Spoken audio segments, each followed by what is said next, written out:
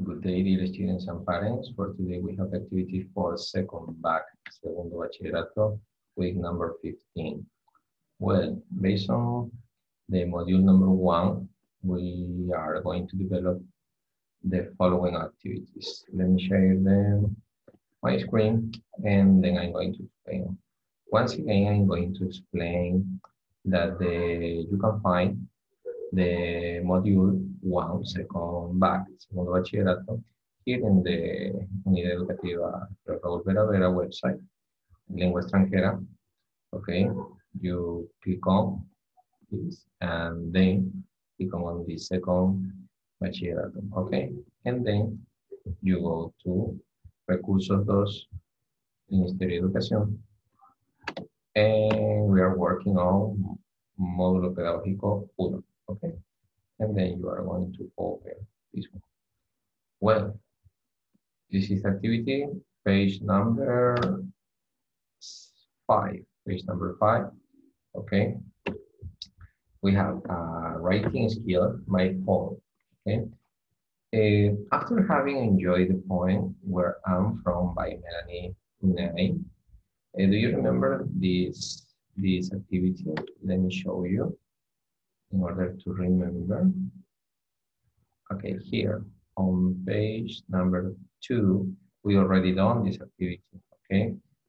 Was the communication and cultural awareness, right? Do you remember that we were reading this poem, okay? Well, now skip to page number 5, right? Well, we have some activities. The first one, in order to make your own poem, okay, con el fin de desarrollar tu poema, tenemos 3 actividades, 4 con la última versión, la final.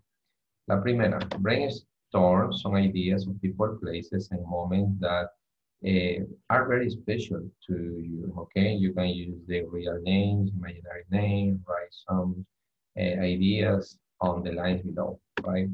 Entonces, aquí tenemos people, personas, places, memories, ¿ok? Momentos que tú recuerdes, ¿sí? Con esto vamos a hacer un brainstorm, ¿ok?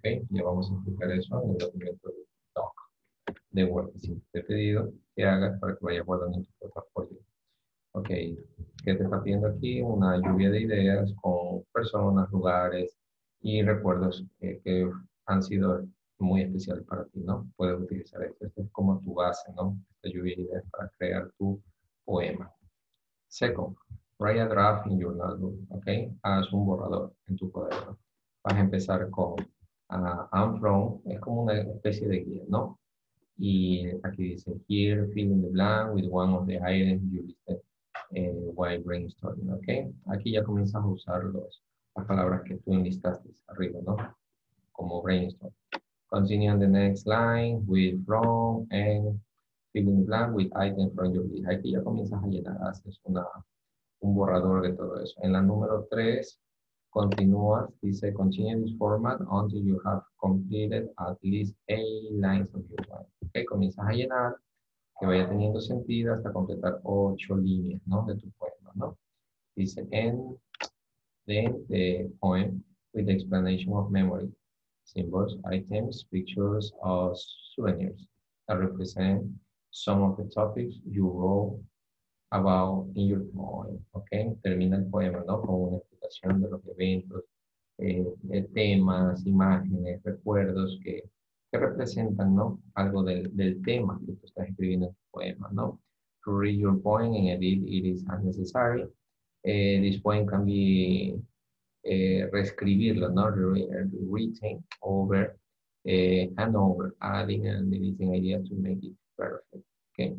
Entonces, te está diciendo que lo leas, lo vuelvas a leer y vayas verificando con el fin de que vayas editando, ¿no? Si es necesario, ¿no?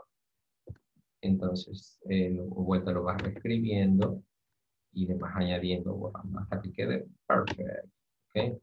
So, in the space on the right side, write the final version of your poem, right? Entonces, tenemos aquí.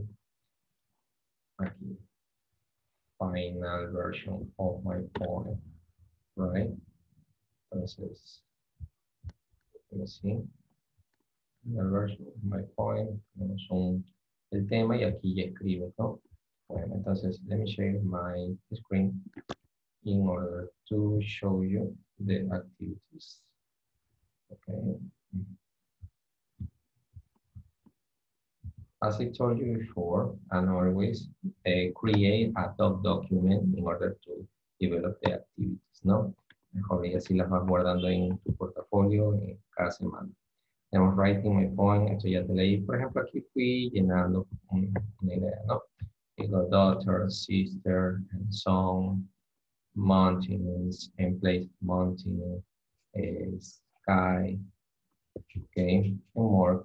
In memory, catching flies and see how the bees eat, a night full of stars running over the grass, okay, más o menos, ¿no? Con esas ideas, pues, tú tienes que llenar mucho más, ok.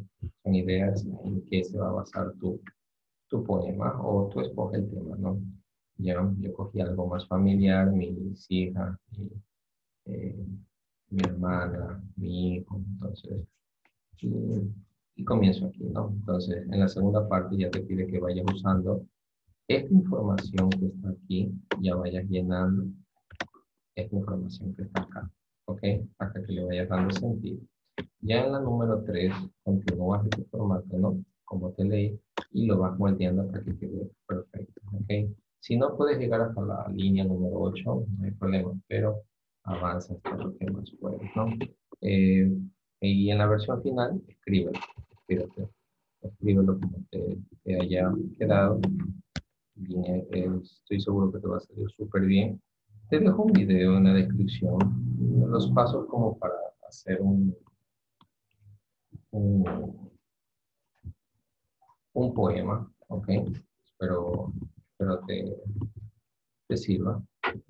Y bueno, hasta ahí lo que te puedo explicar. No te olvides guardar toda esta información en tu portafolio digital, ¿sí? Apenas el Ministerio de Educación nos diga en qué fecha revisarlo, ten todo listo, ¿ok? Thank you. No te olvides usar los módulos del Ministerio de Educación, los recursos 2. Thank you. That's all for today. See you next week. Bye bye. Let me know any questions. All right.